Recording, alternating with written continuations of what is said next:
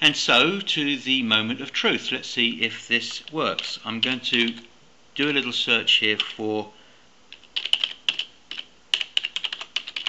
a position that I've just picked up a research assignment on, and this is food and beverage. It's a director position, and it's actually director of R&D. So let's see what Google's gadget will do out of the box. And you can see here that the results that we've generated from the web are pretty much the exact same results that we would expect had we have taken this search and dropped it directly into the search engine. We've got some results here that don't look particularly impressive, and there's certainly not that many for us to go through, and there are no results at all from the blog. So let's just take these exact same keywords and put them into our on the fly engine, and let's see what results we can generate. So you can see immediately that we've got some really good results, and on closer examination, no doubt we'll be able to identify a couple of people that we'll be able to mark as high probability targets. So we'll come back and refine this a little bit more. What I'll do is I'll put a date in here. Now the reason that I'm putting the date in is because I know that if I can identify somebody that's been 3 or 4 years into their current employ, they're going to be much more receptive to my overtures, and they may well entertain the possibility of moving on. Whereas if somebody's only just been recently appointed and they've got their feet under the desk, they may well be in the mode of hanging around and making an impression. So we want to be able to identify people that had been appointed 3 or 4 years ago so that we can time our calls appropriately. And this also talks to one of the subtle things that is important about this whole approach. Understanding how to use the information that you've searched, understanding what information that you want the search engine to produce its results from, are going to determine to a large extent the kind of success that you can have using this approach. So that basically is how we create a custom search engine on the fly using Blogger. And I'm just going to wrap up now by giving you a couple of examples of what these engines look like when they're actually finished. So let's take a look. So let's just wrap things up with a couple of footnotes. Here we're looking at another one in the vertical intelligence series of engines that I'm building out, and this is talking specifically to defense. So it's quite important to understand that the way that you configure the sites that you're drawing your search results from and the keywords that you use in relation to the pages that you've indexed are all going to affect the results that you achieve.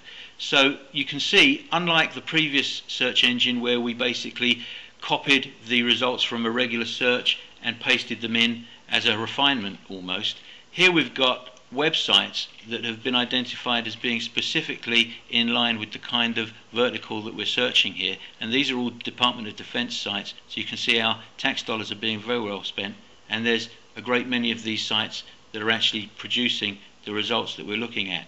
And if you look at this closely enough, you start to see possibilities that don't immediately appear obvious, but once discovered seem almost impossible to miss. So for example, I'm working on a couple of assignments where I'm trying to identify business development managers for systems integrators in the Virginia market.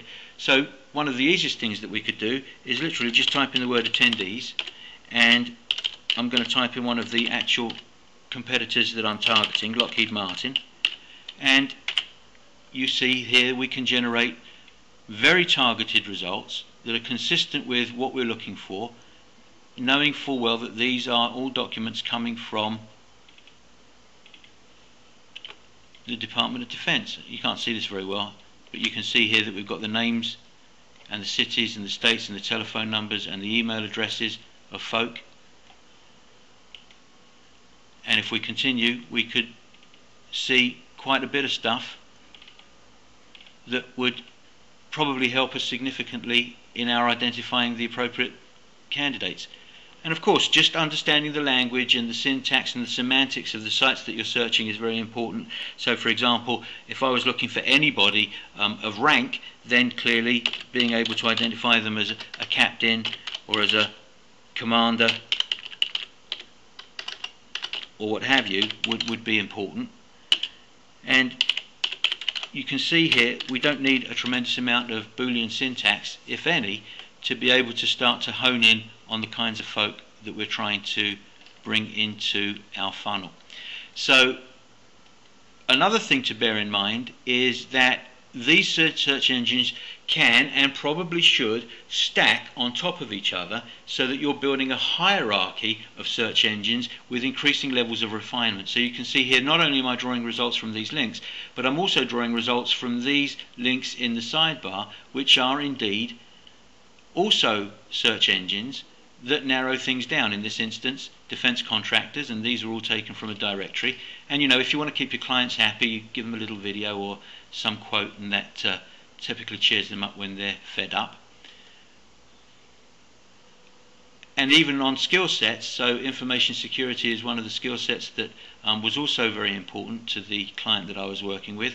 And here you can see again we've used results from a search on Google, but in this case again we were very, very specific. We were looking at events, conferences, seminars, trade shows and so forth, because in every instance what we're trying to do is identify those web pages that we can very easily associate with the individuals who can equally be identified based on their backgrounds, their skill sets and what have you. So that really does wrap up everything that I had to share with you today. I do appreciate the time that you've spent with me. I'm hoping that we'll be able to spend more time in some upcoming session, and until that happens, I'll bid you good day and happy Googling. Thanks everybody. Bye bye.